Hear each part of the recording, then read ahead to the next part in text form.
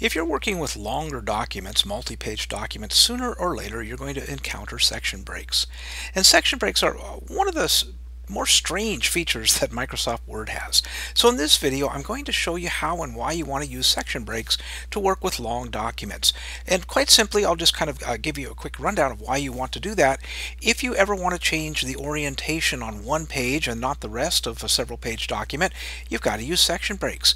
If you want to change the page numbering style on a section of the document, you have to use section breaks. If you want to use different headers or footers in different sections of the document, you're going to have to use section breaks. So let's go ahead and go through an example here. So I have a multi-page document here, and we're going to use that as our example. Now the first thing I would like to have happen here is notice that this page here that has this illustration on it, I would like this particular page to be landscaped, and I'd like that illustration to be a little larger. Now the problem that I run into is, well, all the pages around it are not landscape. So my first inclination is just to go ahead and go into Layout and change the orientation to Landscape. Well, it did indeed change that page to landscape, but notice that it also changed every other page as well. So if I want to change this page to landscape and not the other pages, what I'm essentially going to have to do is build a wall that keeps the formatting from one page bleeding over onto other pages. So if I just want this one page to be landscape and the rest of the document to be portrait, I'm going to have to create a wall between this page, change the landscape orientation. Then I'm going to have to create another wall, and of course these walls are called section breaks. But let me give you an illustration. Let's just go ahead and see how simple this is. So normally what we have here is we have a page break. I'll show you here by turning on the paragraph symbols, the hide show paragraph mark, and now I have a normal page break. Now with a normal page break, there isn't a wall between the formatting, and the formatting will just bleed over. So I'm going to delete that page break. Now that didn't move the picture up onto that other page because there isn't any room for it, but I'm going to replace that page break with a section break. I find the section breaks in the Layout tab on the ribbon, so I go to the Layout tab and then I go ahead and choose breaks, and I'll click the drop down list here. Now I have different kinds of breaks. I have page breaks, which is what we had already, which is not what we want. A column break, which is very helpful if you're working with newspaper columns, but in this case we're working with section breaks, and so I would like to create a next page section break. So as soon as I do that, again, because I had the hide show paragraph marks on, I can see that this created a next page section break. So there is a wall now between the formatting between these two pages if I were indeed going to change it. And I am. So I'm going to go back to the page that I want to be landscaped. I'm going to go into the Layout tab again. I'm going to change the orientation to landscape. There we have it. I'm going to go ahead and increase the size of that picture because that's what I was trying to do in the first place here. But look and see what happened again.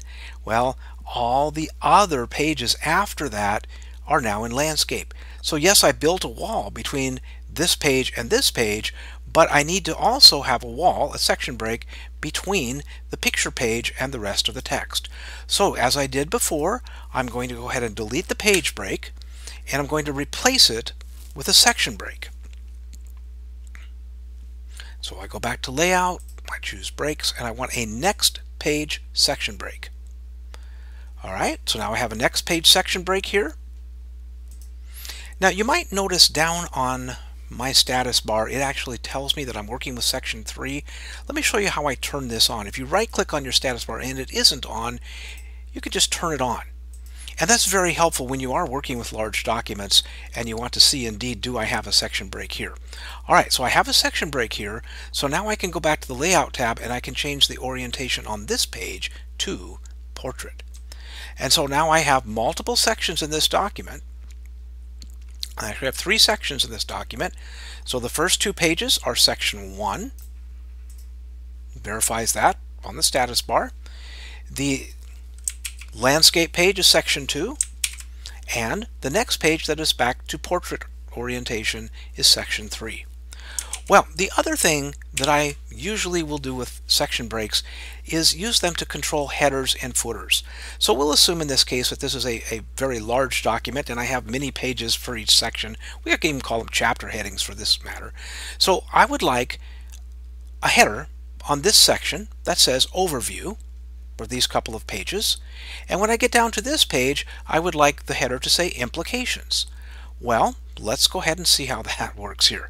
So I'm going to go to the page that I first want a header, and I'm just going to go ahead and go to Insert just to show you the long way to do it. I could also just double click here at the top and display the header area, but again, just to show you the long way to do it, proper way I suppose is to go into Insert and choose Header.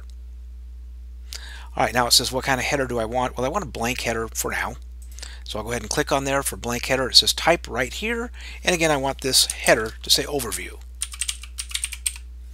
Alright, I'm going to go ahead and close the header and footer. Again, I could double click outside of the header into the text and that would do the same thing. Well, that's exactly what I want. I have overview there. Well, notice I also have overview at the very top on the title page. I have overview on the landscape page, which is fine. That's part of the overview. But now I get down into the implications page and notice again, even though I have a section break here, it copied the formatting, in this case the header, from the other page. So I might be tempted in this case to just double click there and go ahead and change this to implications. And surely Word is smart enough to know that's what I want, is I want this section to be implications and the rest to be overview. Well, it isn't that smart. Now I have implications everywhere. So I'm going to go ahead and change this back to overview. But because I already have section breaks here, I can very easily change the header in section 3 without having it affect the header in section 2. So I'm going to go ahead and go into the header area here. I'm in section 3 where I want it to read implications. But before I type implications, because if I did, it would also mess up the other header, I need to turn off, and I'm in the header and footer tab up here on the ribbon. Notice there's this little option that's turned on that is labeled Link to Previous.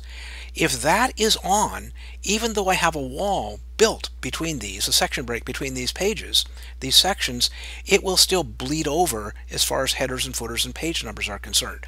So I'm going to turn off the Link to Previous. Now that it's no longer bleeding over, I can change this to implications. Click outside of it, so I'm no longer in my footer area, header area, and now I have overview, overview, and implications. Exactly what I wanted. So again, the key to changing the page formatting from one page to another is to build a wall, which, you know, I just like to call that in colloquial terms here, but it is a section break. Now, I'm still not quite happy here because I really do not want the header of overview on my title page. I'm also going to turn off my hide show paragraph marks here just to make it a little bit cleaner here. Well, of course, I know right now I can't go in here and just erase it, because if I erased it there, it would also erase it on the other two pages that have overview. Well, knowing what you already know now about section breaks, you could go in and put in a section break between the title page and the second page, and then change, turn off the link to previous and change the header, and that would work as well too. But there's also another easier way to do that when you're dealing with the first page. Now, if I go ahead and go back into the Layout tab again here, whoops, Layout tab, silly. Okay, Layout tab, and I go into the Page Setup dialog box. I can go into Layout again, and notice there's an option here that says Different First Page. Well, that essentially creates a kind of a fake section break between in this case, the first page of the document, which is the title page, and the rest. So if I just turn that on and click OK, it turns off the header. I could now put any header there that I wanted to, but often when you're working with reports, whether they be academic reports or even business reports, a lot of times you don't put any kind of a header on the title page. So what I'd like to do now is I'd like to go ahead and add some page numbers. So I'm going to go ahead and go back into the header for section number 1, and I'm going to tab over here. Okay, each time I hit tab, the first time I hit tab, it went to the center location. The second time I hit tab, it went to the right margin here. I'm going to insert a page number right here. So I'll go ahead and go back into Insert, and I will choose Page Number, and I can put it at the top of the page, I can put it at the bottom of the page, but because my insertion point is actually blinking inside the header area, I'm actually going to choose Current Position, and I'm going to go ahead and just select here, let's just select just the plain old page here. Okay, there we go. Well, I'm going to go ahead and go out of it here. I have page 2 there. I have page 3 here. Everything's looking fine. Whoops. Because we turned off the link to previous, we do not have a page number here as well. But that's easy to fix. I'll go ahead and fix that as well. Tab over, and I'll go ahead and insert the page number here too. All right, and we'll just go ahead and put page number at the current position. Okay, and now we have page 4 and page 5. All right, everything's looking good, except for one minor additional thing. Notice that the first page of my document actually has page 2 because the title page is page 1. And again, if I go down to my status bar here, it tells me that I'm in section 1 and I'm on page 2 of 5. Well, I really don't want this first page to be counted as page 1. I want this one to be page 1, and there's a couple ways to do this, but I'm going to do this by changing the page number formatting. So I'm going to move into the header area here, and I'm going to kind of select that page number, and then if I go into the page number, and again I can find it on the header and footer tab. Since I'm in the header and footer, it knows that's what I'm dealing with here. I go ahead and go into page number, and I choose format page numbers. Now I can choose different styles of page numbers here if I wanted to. I could choose letters, I could choose Roman numerals. I'm okay with this style. I don't want to change that. Notice that we also have this continue from previous section. That's what's on now. In other words, if I were to put a different section break in here, for instance, page 4 and page 5 do say page 4 and 5. They didn't start over with the implications page 1, implications page 2. Well, in order to have this document show page 2 as page 1, I'm going to tell it to start counting at page 0. A very simple, easy way to do this here. At that point, I click OK. That is page 0. When I move down now, I have page 1. And of course, I have page 2 and page 3 and page 4. Okay? Very, very easy to change this, as long as we use section breaks. So section breaks allow us to build the wall between one page and another so that the formatting of one page doesn't affect the other. And just to review very, very quickly here, if you do use headers and footers and you want one header to be different even after you've created your section break, you have to turn off the link to previous. All right, hopefully you enjoyed this video. You can find additional videos on my YouTube channel, or you can go to my website, luthermatte.com, where you'll also find additional resources and step-by-step instructions for many of the videos that I have created. Thank you very much. We'll see you in the next video.